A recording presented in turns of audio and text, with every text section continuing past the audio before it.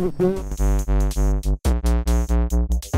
Galaxy Tab A8 has quite a few really good features that are just either hidden in the settings or some people just don't know about. In today's video, I'm going to show you some of the tips and tricks that you should definitely know if you just got the Galaxy Tab A8. So let's go ahead and get started. Now, if you're tired of your screen always shutting off right when you get ready to use it, all you got to do is go into settings. And then under display, just scroll down until you see screen timeout. And then you've got the option of 15 seconds all the way up to 30 minutes.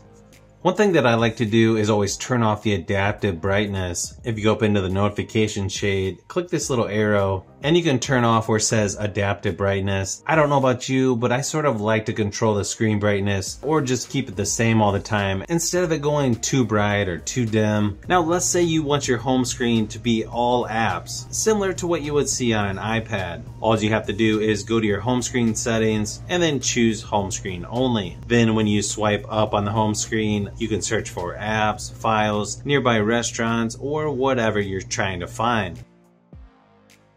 Another thing you may want to change is how your navigation is. If you go into settings and just search NAV,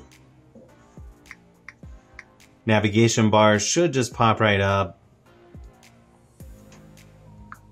You've got the option here to choose buttons, swipe gestures, and you can even change the order of the buttons, which is always a good thing to do. Samsung always likes to have those backwards. Personally, I like 3-button navigation. It just feels a little bit faster than gestures, but obviously that's going to be personal preference.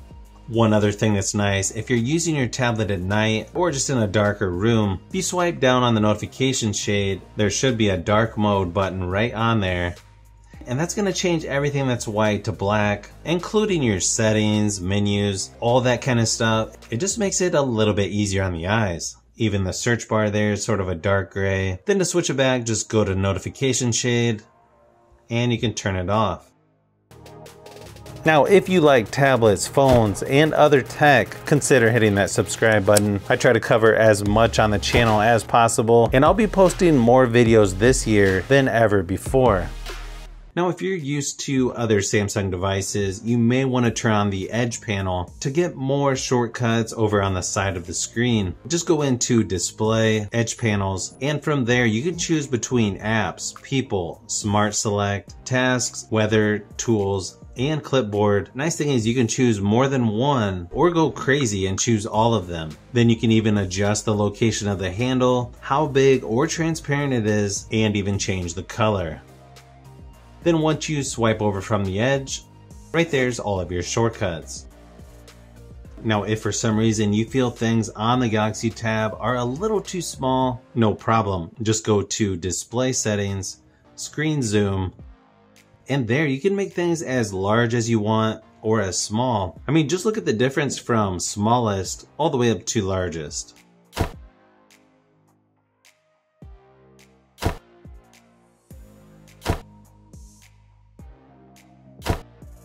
Another really cool feature that you definitely should try out is go to Settings, Wallpaper Services, and then choose Dynamic Lock Screen. Click the little cog icon and pick your favorite thing you want to see this week, like dogs, landscapes. Now, every time you wake up your tablet, you're going to see a different dog waiting for you, or maybe some vacation ideas.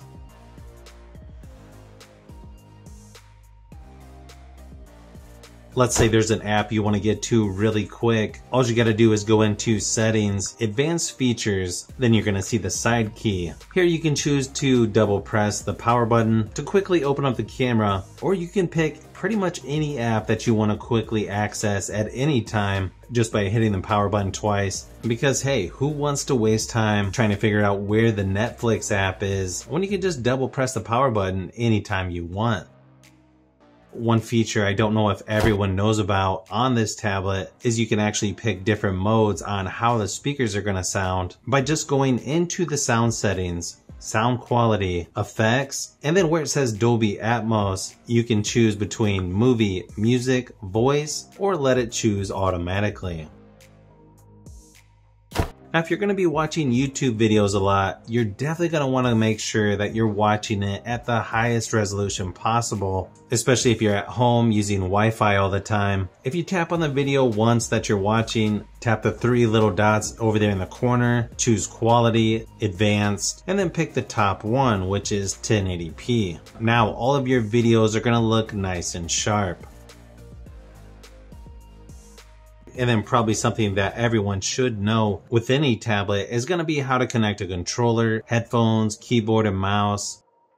Now it's going to be pretty much the same thing when connecting Bluetooth devices. Just go to your settings, connections, and then go ahead and tap on Bluetooth. And that's where you're going to see the nearby list of Bluetooth items that you can connect to.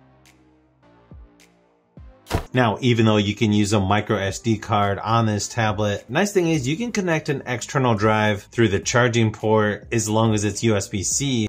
Then all you do is go into your files. Let's say you've got a couple images, just click and drag. You'll see down here that you can copy the files. Then you just go down to where it says USB storage and you can copy the files right there. The nice thing is about the drive I have here by SanDisk, it actually comes with an adapter so you could plug this just right onto the end and then have a regular USB connector if you wanted to connect this to your PC. I know some people on Samsung devices like it when you tap the screen and it makes that little popping sound.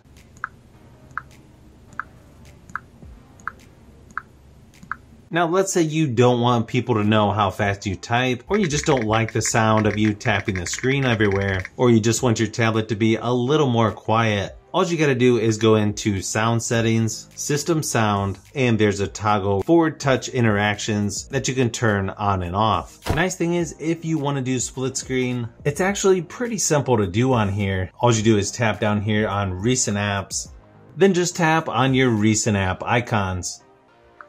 And you've got different options here. You can open in split screen view, or you can even open pop-up view. You can also lock this app so you don't accidentally close it. Then you can use just about any other app there on the other side of the screen. Then you can adjust right here in the center on whether you want it to be wider or skinnier, pretty much whatever screen size you need. And then once you go to advanced features, if you look under motions and gestures, you've got a few different options here. Double tap to turn on the screen. You can also double tap to turn off the screen. You can also cover the screen to mute and palm swipe to capture.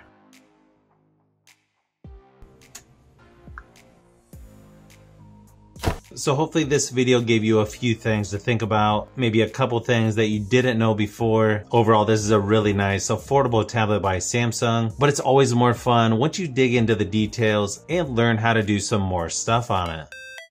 So if you've made it this far into the video, you may want to say thanks by subscribing, and don't forget to give a thumbs up if this video was helpful. This is Brian from Fishbee Productions. Thanks for watching, and I'll see you on the next one.